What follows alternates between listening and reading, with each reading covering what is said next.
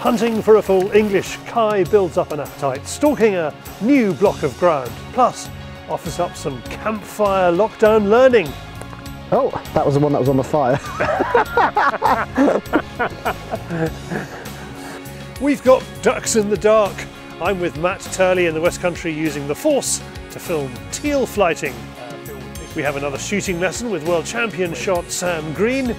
And Wayne's giving away the Evo catapult he used to pull off that amazing 35-yard squirrel shot. Plus, Bargain Hunter, we point you in the direction of a Härkila and Seeland clearance sale. And of course, we have news and hunting YouTube. Welcome to Fieldsports Britain.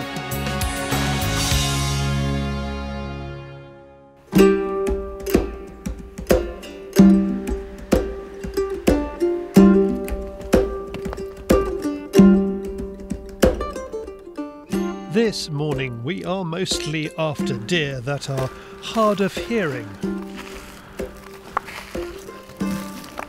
It's only a small bit, but it holds a lot of deer, so we have to try and be as quiet as we possibly can.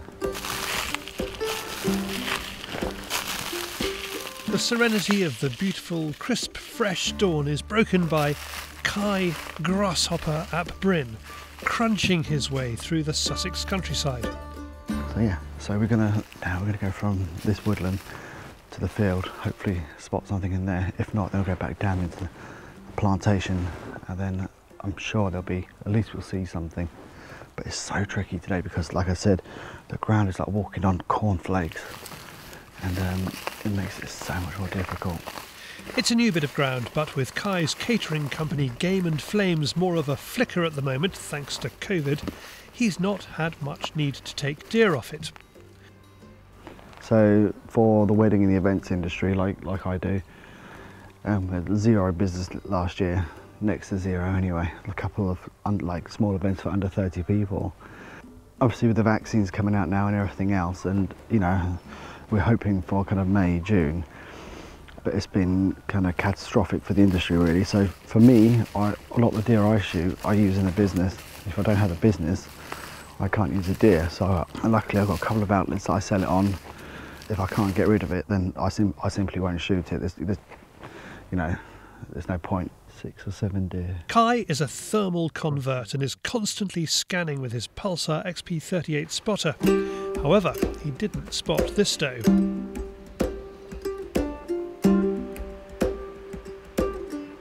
Back up the track and we have a close encounter with a roebuck. Just what mornings like this are made for.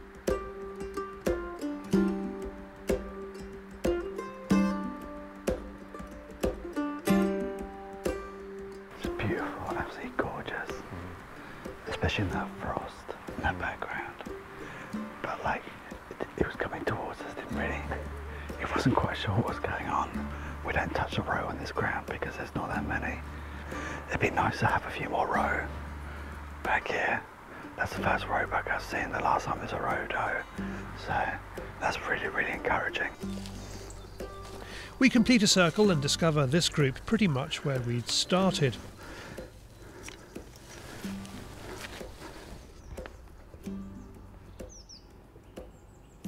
It's not a shot Cai wants to take. He'd be shooting upwards and through the trees. Best left for another day, as it turns out, another week. This time Cai is feeling uber confident, so much so that he's brought along his grill for a stalker's breakfast to make up for blanking the week before.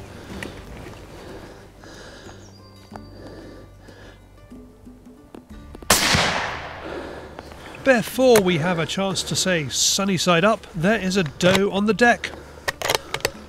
That's deer stalking for you. Sometimes things just don't go to plan. They are wild animals at the end of the day. You know, nothing follows a schedule or routine. So, and it's just moments like this, you've got to just take your chance when you get there. I'm just going to make this rifle safe, and then what we'll do, we'll drag her to the track, and then we'll perform the gralloch there. So just keep everything intact on the inside. I wouldn't normally do this with a very heavy deer because obviously I will bend the poles, but she's not too big. I'll say she's like actually a perfect eating size. That's probably one I'll take from my own freezer. Now, having received a meat grinder for Christmas. No tittering in the cheap seats. David is keen to ask how Cai does his venison burgers, as he's not quite got the mix right. So I've still got some venison to mince up. Okay. So is that from the deer I got you? yes. Oh right, wow. So it was delicious. First batch we went with some pork cheeks to put in there as well for a bit of fat. Yep. OD'd on the pork cheeks, too much. Yeah. And then I spoke to Crowy, and Crowy said he doesn't put anything in apart from salt and pepper. That's right. You can do a thing called smash burgers, which is kind of a bit on trend, but you can put them into balls, put them onto a searing hot grill, and press them down with like a spatula or something or whatever. But normally it's like you can buy these kind of presses, and literally just a few minutes on each side, flip it over so it'll have a nice colour on it, smack a bit of cheese, I like a bit of Gouda or something like that, and then what we'll do when that melts through, we can have a couple of minutes and take that off. But it has to be as thin as possible, because if it's too thick, it can kind of almost dry out, and you're cooking it for longer as well. But you want that cheese to give it a little bit of fat, you want that kind of salt and pepper to kind of bring out the flavours, and it don't take that long at all. And put it in like a nice brioche bun, toasted brioche bun. We've not even had breakfast yet, and I'm starving. Back to the truck for that stalker's breakfast. First, Cai is going to perform a suspended gralloch with a new nifty bit of kit from B&D Stalking. So this is what I did last time. Does it have to go that high? Well, to be honest, that's dead. I was just picking somewhere that it doesn't have to go that high.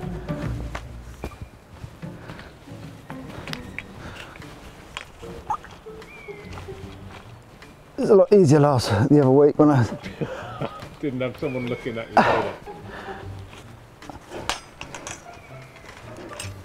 It did work perfectly fine, like first time last.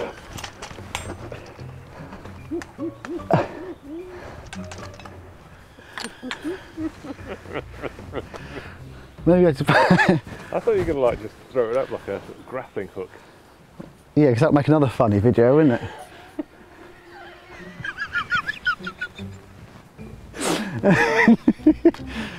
It'll be fine. What are you going to say now, David? Hey! My technique was wrong, but I've got it right now. Finally, and incredibly without injury, we have the winch in place.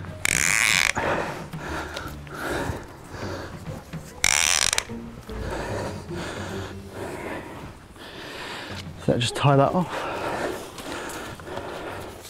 So do you think this is sort of like don't leave home without it type kit now, this gralloch? I think a lot more people are going towards this, just because like what should be important is obviously how you handle the carcass if it's going from field to fork.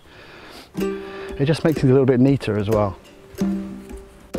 In no time we have a clean deer, a fire on the go, coffee on the boil and fillets to be seasoned. The plan is this morning we're going to have a bit of a stalker's breakfast. Now traditionally a stalker's breakfast would have like liver, so you would fry up the liver with some eggs.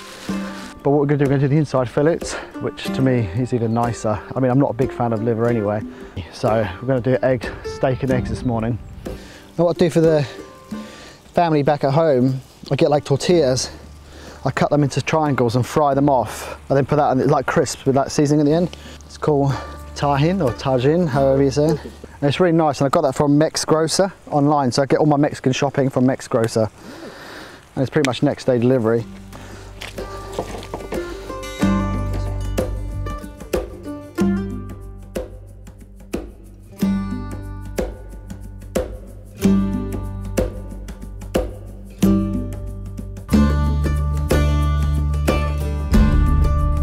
There is something very special about cooking in the great outdoors, and our big boys' stalker's breakfast is something to be savoured.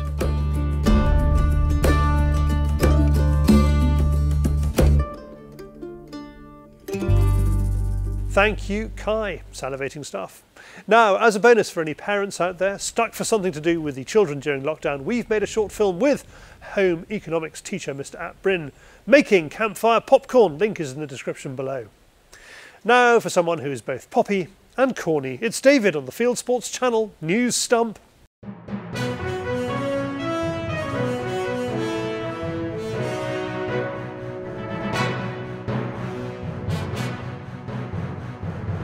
This is Fieldsports Channel News. There's doubt over what the English government means in its latest statement on muirburn. Natural England says it plans to introduce a licensing system for burning heather over Blanket Bog, even though, as this film from Tomerton Moorland Group shows, muirburn won't melt a Mars bar. Meanwhile, this film from Peak District Moorland Group shows controlled muirburn over frozen water. The water remains frozen. It looks like the government has got it wrong about the damage it believes muirburn does to peat, and instead of looking at the evidence, has been listening to celebrities. Following Natural England's pronouncement, both sides are claiming victory, with Wild Justice saying it has achieved a muirburn ban, while some shoots point to loopholes that will allow them to continue to manage moors for grouse and other wildlife by burning heather. The GWCT is disappointed with the sweeping nature of the regulation and is concerned that the rules are an attack on landowners. More often than not, they're only too delighted to change how they manage their lands, but they want to know why they should be doing it and what's going to be the impact. And quite frankly, if we can't explain that, we shouldn't be telling people to do it. The 2020-2021 driven shooting season ended in confusion last week in the UK, with many police forces allowing driven shooting to go ahead. Antis tried to disrupt the shoot in the home counties. While the shoot had permission to get together, the Antis did not. Shooters, however, were surprised to see clear-up days advertised on social media. Plenty of walked-up shooting took place. It's all over now, and the season that never was came to an end on Monday, with high hopes for next season as some of the bigger commercial shoots report good levels of bookings. Bird flu has hit a shoot in Wales. A gamekeeper in Anglesey was catching up hens for laying last week and noticed that some were dying, as many as 10% of them in 24 hours. Other birds were hunched up, looking ill, but there was no coughing or sneezing. A vet from St David's Game Bird Services went to the shoot, identified neurological signs, what looked like seizures, plus other symptoms, and diagnosed H5N8 avian influenza and informed DEFRA. There's now a restriction zone of 3 kilometres and a surveillance zone of 10 kilometres. That will remain probably for about 4 to 6 weeks. The estate is, or Anglesey as a whole, is very populated with wildfowl, you know, sort of on the coast and whatnot. So we suspect that's probably where it's come from. The government is looking at ways of banning 14 to 17-year-olds using air guns unsupervised. It's among a raft of tweaks to gun laws that Minister Kit Malthouse is trying to drive through Parliament. Bask is running an email campaign to make him see sense. I'm asking people to spend 5 minutes of their time to go to the link that BASC has provided and fill in their own personal version of the consultation. The more that we have, the more governments don't think they can just run roughshod over people.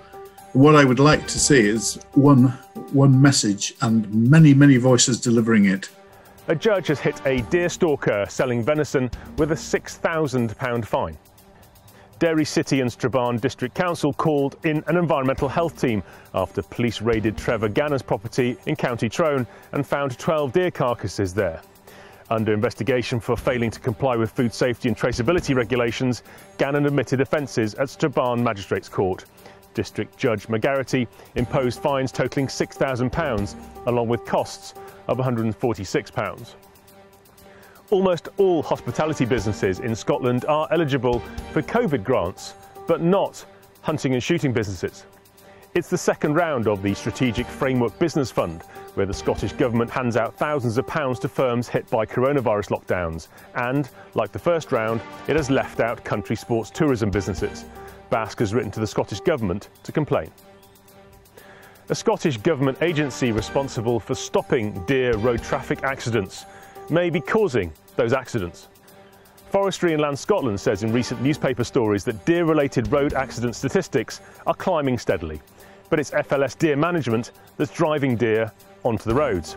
We have shown on Fieldsports Channel how FLS put up fencing that carefully funnels deer onto rural A roads, which at this time of year are covered in delicious molasses to aid gritting, creating accident black spots.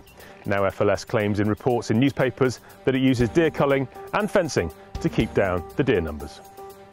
Italian gun maker Beretta has bought British gun maker Holland & Holland. Owned by luxury brand Chanel, Holland & Holland has shops in London and Dallas. Their future is in doubt because so does Beretta, as well as shops in Paris, Milan, Moscow, New York, Memphis and Buenos Aires. Holland has one of London's premier shooting grounds located west of the capital in Middlesex. Beretta Holding confirms it has acquired 100% of the 186-year-old London gunmaker, and the deal takes effect from the 1st of February 2021. It won't say how much it paid.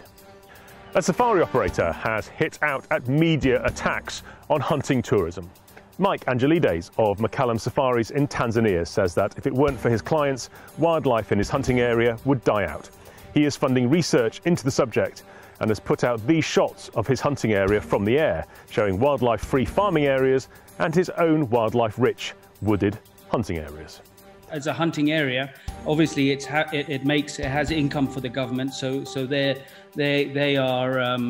protect it as well, and they do a great job. Although money is not as much as it used to be, so they don't really concentrate on anything outside the hunting areas because there's no one in there for them to look after it for.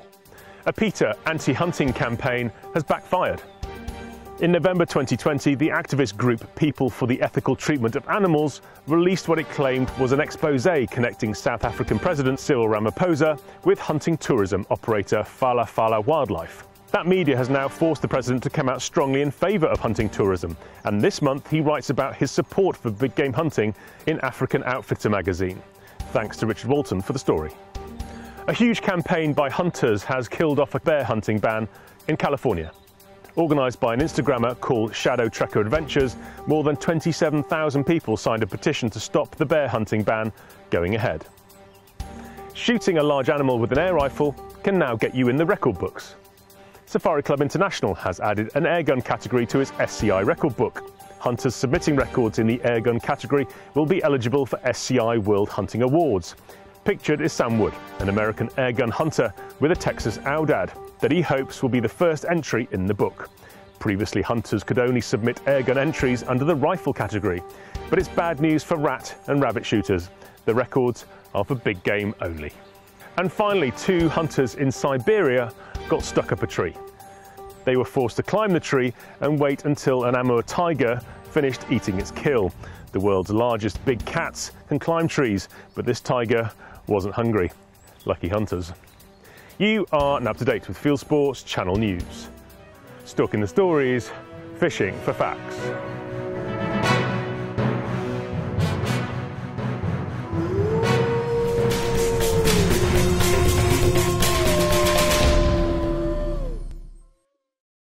Thank you, David. Now, normally I take this opportunity to remind you that the Fieldsports Nation pays for our news coverage, to thank them and to welcome new members. But because of David's appeal in last week's show, numbers have doubled in a week and there are too many to run across the screen. So thanks to all of you for joining. And later in the show, Wayne Martin will give the rest of our viewers a good reason to join. Now, Sam Green explains how to avoid shooting over a high crosser.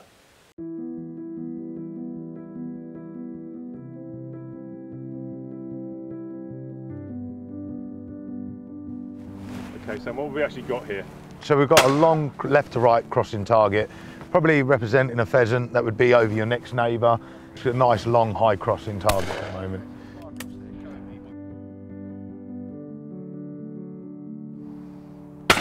Perfect. So what we've done is a little adjustment with Phil's gun. So if you shut the gun, Phil, for me. Why Phil was missing this target is if you go to where you were going to shoot the target for me, Phil, bring the gun back, okay? So if you come around this side, we can see that the gun is there. When we say pull and keep the gun there, the target comes a lot higher than the actual gun. The target doesn't run into the barrel. So at this point, if we watch the target all across, at your kill point where you're going to shoot the target's next move is to drop. So if you're starting lower than the target and then having to come up to a target that's about to drop, you end up shooting over the top. You're cutting an angle up to the target. So by bringing Phil's hold point higher up, on line with the target, now he's actually on line with the target for a start. But just explain how you realised that, because you did the shot in reverse, didn't you? You got Phil to take the shot and then you took him back to where he started. Yeah, so for me, I'm looking down Phil's gun, standing back here, I'm looking down Phil's gun. I can see where his gun is holding. I can see the clays actually coming well over the top of the gun. And then you can see his gun cutting up to the target. So we'll do it. So if you shut the gun, and we'll go back low again, so you can see see his gun is too low. Oh. And now he's having to mount up and come up to the target and across. So by bringing the hold point up higher now, Phil, and then going back to your hold point. Oh.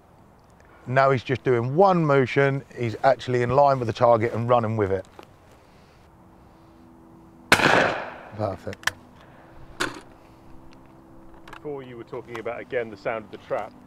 Yeah. And you mentioned about almost counting. Would you count for this one? You hear the trap? There's not enough time. So if that trap was a lot further back and you can hear the trap and there's a big delay before you actually see the target, again, we only want to move on sight. We don't want to move in on sound. So if the trap's a long way and we can't actually see it, we can hear the trap go off. So then we can count that target in. We can pull, we hear the trap, we can go 1, 2, 3 before it actually appears. So once you've loaded your gun, you shut, you can go to here, go to your hold point, pull, we can count to 3, and on that 3 we know that target should be there. Instead of the surprise of waiting or juddering, we know that on 3, 1, 2, 3, that target's going to come out. But this target we don't have to do it with, we can actually see the target nearly from the sound of the trap. But we still wouldn't move the gun until we actually see the target, because we only want to flow with the target.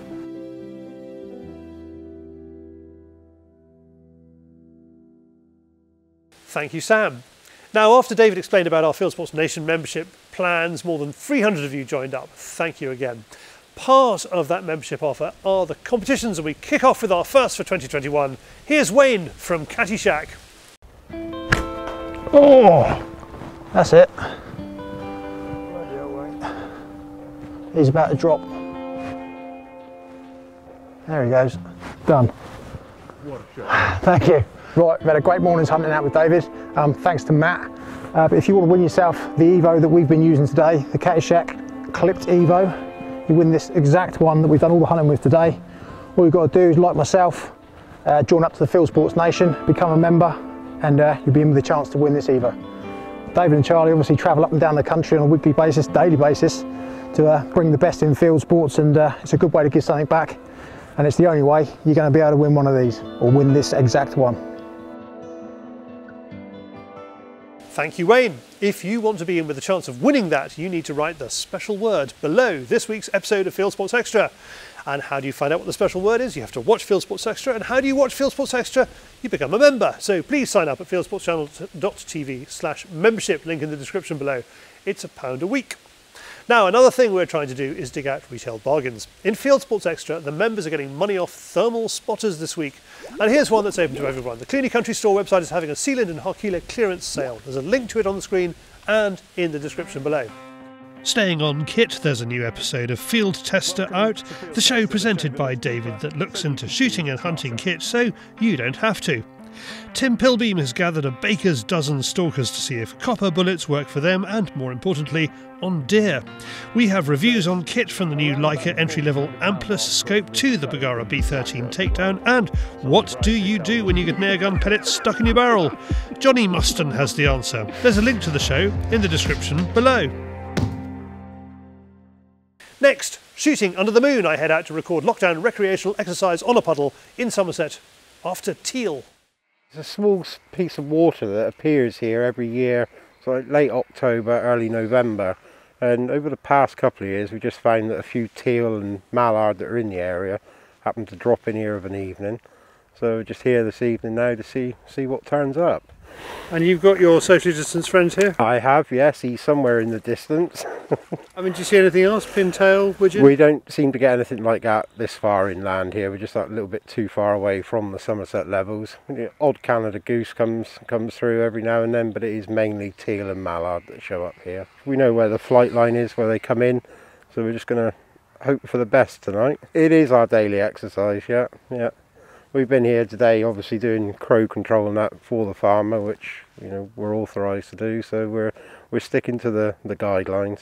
So saying, Matt and Nigel set up under the hedge and await developments. They've been keeping their eyes on this splash for weeks, watching duck pitching into it, and this is the evening they've been looking forward to.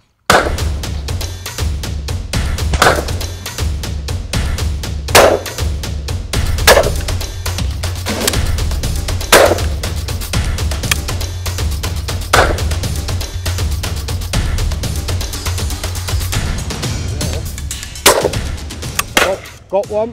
I got one out in the front. Yeah, I just didn't know which one to go for. I had so many in front of me.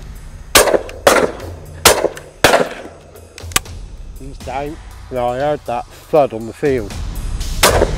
I nearly hit that with a gun barrel.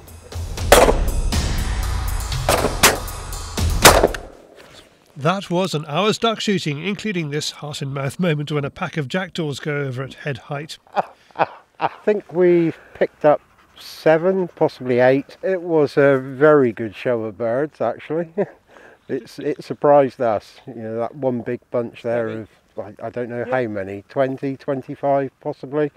And you know, they all came into that tiny little piece of water.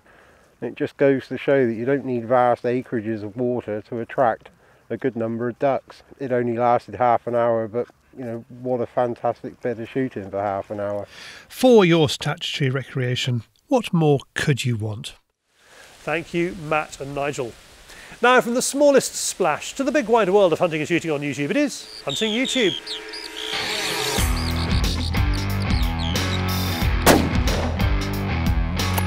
This is Hunting YouTube, which aims to show the best hunting and shooting videos that YouTube has to offer. Thanks to Claire Tucker for sending in her cousin's channel Norfolk Fowlers in this film out after geese and golden plover and using a lovely old Thomas Bland shotgun. Alex Davidson Outdoors is ferreting a horse paddock with a collie and a whippet expecting 10 rabbits, and they managed 21. Good clear explanations of what's going on. Carsten Weidman is using a single shot rifle on a driven boar hunt. You can almost hear the howls from the Bolt Action Brigade as opportunity after opportunity literally slips through his fingers. Staying in the snow, Ian Law puts a post on Facebook about this film he made. It's an afternoon's rough shooting in Scotland after pheasants and pigeons with one good bird shot by his 11-year-old son. Joshua Finn posts his new YouTube channel on Facebook. He promises lots of hunting videos added soon. It's called All Finn's Fishy and Adventurous, and this is a preview. The Blood Origins channel has been taking a lead explaining hunting to the masses. This film is called The Heart of a Hunter, and it asks, what are the Antis thinking? Hunting Ireland is fox shooting in Ireland. Fox after fox is bolted to his guns, some at amazingly close range. And finally, normally at this time of year, the gun trade would be heading to gun fairs, but not this year. Blaser is instead presenting its new guns on YouTube, and for those with a reverential interest in gun launches, this is day one of its virtual fair. That's it for this week. I've put all these films into a playlist for you. Click on the eye symbol top right or check this film's description. If you have a YouTube film you would like us to pop into the weekly top 8, email me the link, charlie@fieldsportschannel.tv.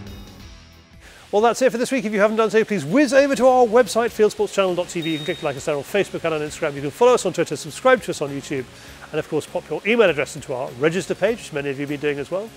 And we'll contact you about this show, Fieldsports Britain. It's at 7 PM UK time every Wednesday and continues to come out and continues to be free to watch. And I will see you next week. Good hunting, good shooting, good fishing, and goodbye.